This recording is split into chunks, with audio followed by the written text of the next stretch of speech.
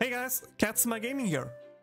We are only a few hours left until part 2 banner of the 2.5 anniversary or the 800 day celebration, whatever you want to call it, happens. And I am here to give you a quick rundown about the banners and just some general information for the upcoming patch and all the cool stuff that will drop with it.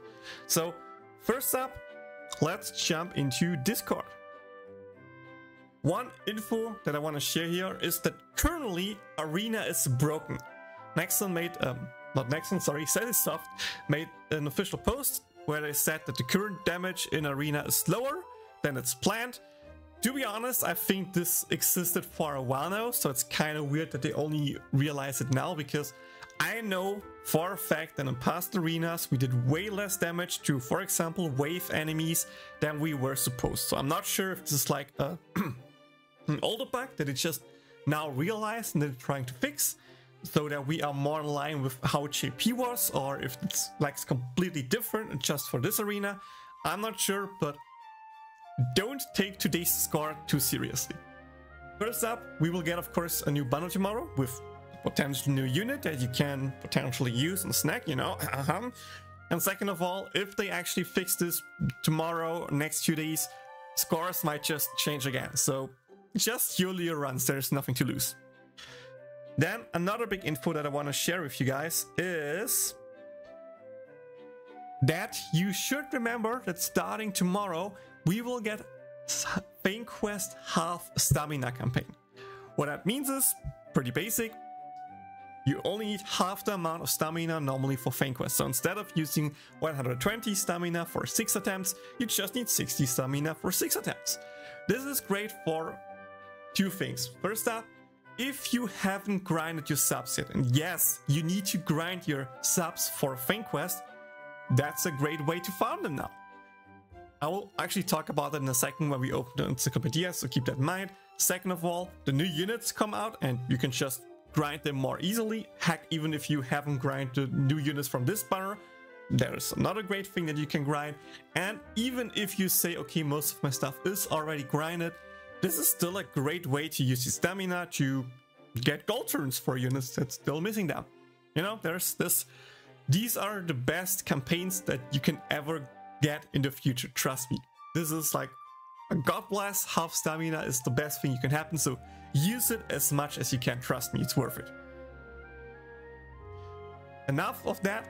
Before we actually go to the banner guide, I want to talk about Fame Quest one more thing, and that is I have a whole guide about Fame Quest in my Encyclopedia, and I know there's a lot of text in there and this might scare some of you off, but trust me, it's really worth to go through this. So for example, down there, I recommend also grinding your gauge up, 3-star subs, and also your OG units on element that have good passive traits. So for example, OG Union has a 7% light damage bonus, which is better than a 6% magical attack bonus if your unit only does light damage. In that case, Fes Union only does light damage, so she's the best sub for light union. The same works with, for example, Aure, with Valentine Cecily, with OG Erika, with OG Leah, and there are a lot of units like that where it's really recommended to grind these OG units just for the huge damage boost that you can get.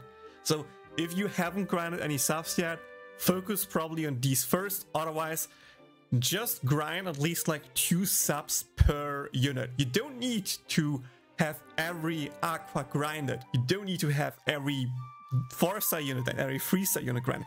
If you want to, like some other persons that are now Toxic Flame, feel free to do so, but generally speaking, if we have like 2 physical or magical attack subs grinded per character, plus potential other subs that you need, as I said, for example here, OG Union for Union, or for example water damage boost subs for Aqua, or light damage boost subs on Aqua side for when Forbidden Aqua comes.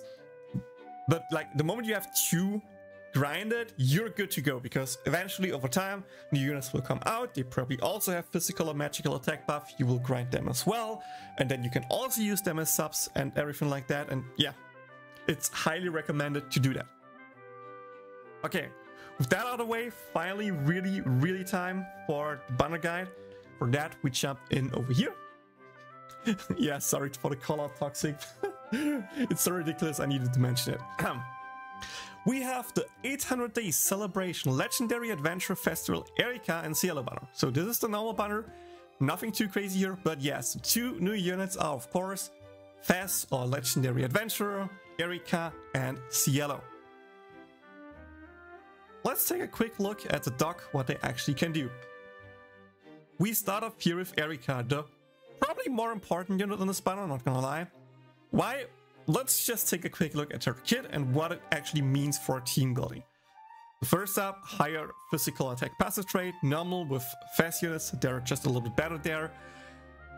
Normal fire basic, which is great for physical units. This is amazing. Also HP condition, so you know, probably the best you can have for a DPS. Then she has a random hit with 165% damage 2 times. That gives her a self tier 2 agility boost for 12 seconds with a cooldown of 17 seconds. So with 4 seconds of CDR, you have only 1 second downtime. Second skill, HP condition, single target physical attack up to 184% damage. That gives a self tier 2 fire elemental buff. And that's it. So why is this so great? First up, keep in mind with a tier 2 fire damage boost and a tier 2 agility boost for herself, she's pretty much independent. She can self-speed, she can kind of self-buff, and of course as a fire unit she loves to run her ulti too, which gives more gauge up to your whole team, which makes fun strats with ult spam and everything like that possible. She works great in that thing. Like the only thing that she pretty much missing is CDR and gauge up, rash red, and physical attack buff. So your other 2 units need to do that, and there we run into some problems because, for example, you can say, okay, made Leah's rash red unit, she even has CDR with her ulti 2.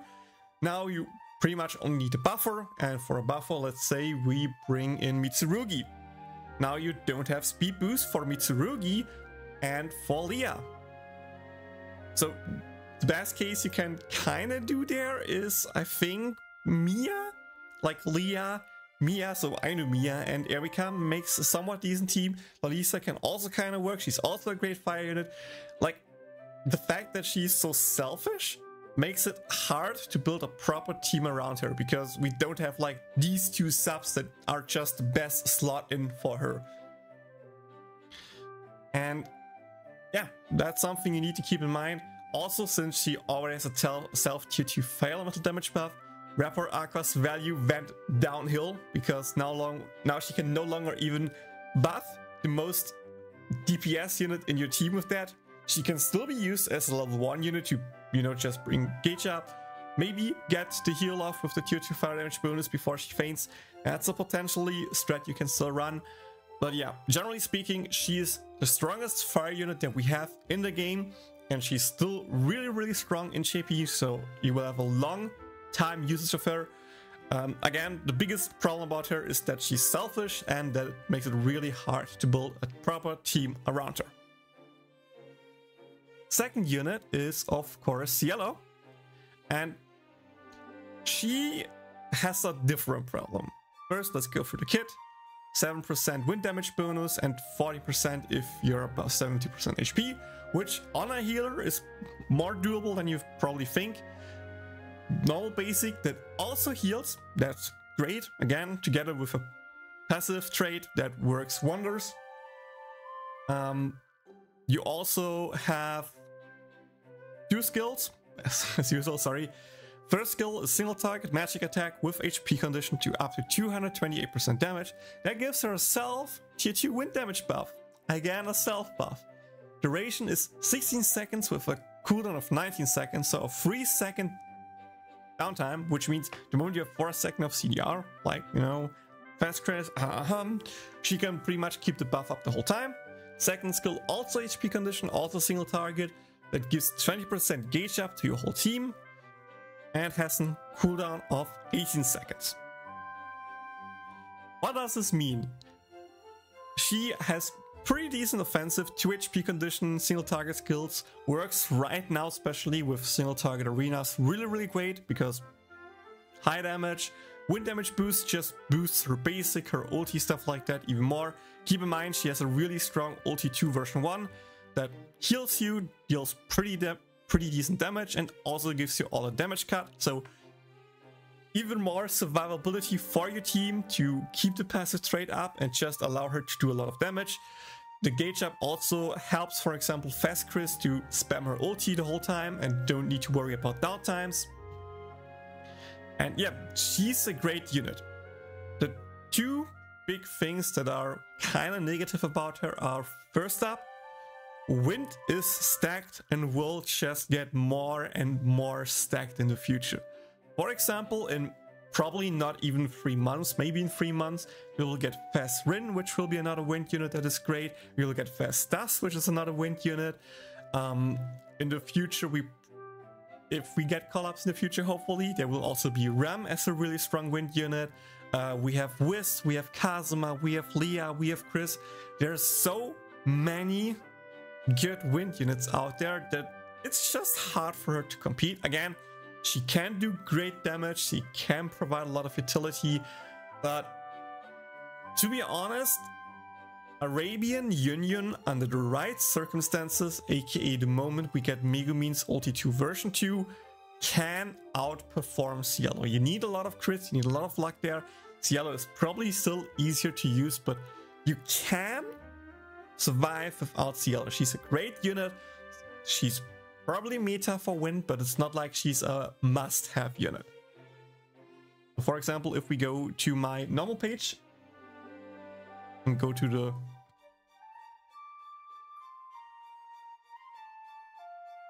that's the right tab, sorry, global rank overview, you can see right now both of these new units are ranked into on meta units on element. They are both here, they are both great units. I highly recommend summoning for them, especially Erika. I think Erika is like a must grab. Though keep in mind, if you are low on quartz because you potentially lost everything on part 1, you can consider saving for December, because in December we will be getting Forbidden Aqua and Halloween Aura, which are 2 great and really strong units for light. So if you already have Fes Union and you want to compete in light and you don't care about wind and fire, that's potentially like the one case where I'm like, sure, skip, save for that. Or of course, if you're just going for a waifu and stuff like that. Yeah, that's pretty much everything about these units. Let's go back and check out the other banners that are coming up. Besides the normal banner, we will also get the 2k banner, so 2k pay quartz for a multi with a skill potion grade up. We will also get another special character guaranteed recruit ticket, and this is also a pool with all the Fes units, or like not all, but some Fes units in there. The cool thing here is, of course, both Erika and Cielo are in here, so now you have a 2 in 7 chance to get a new unit. It's not guaranteed that you get a new unit, but mathematically speaking, it's a little bit less than a 1 in 4 chance to grab a new unit, but it's still, to be honest, great odds compared to normal. So if you are a whale, I think potentially start with that to get a good start. And last but not least, we also get a new Encore recruit part 2. So these are, again, free multis, probably also like free, I would assume. It has a special animation, a different than the current one. And it is great because free pulls, even if you don't get any cool new unit out of there, just shards, especially for free-to-play players, are amazing. It's a great pickup, should help you make your team even stronger, so I highly recommend doing them and enjoying the video.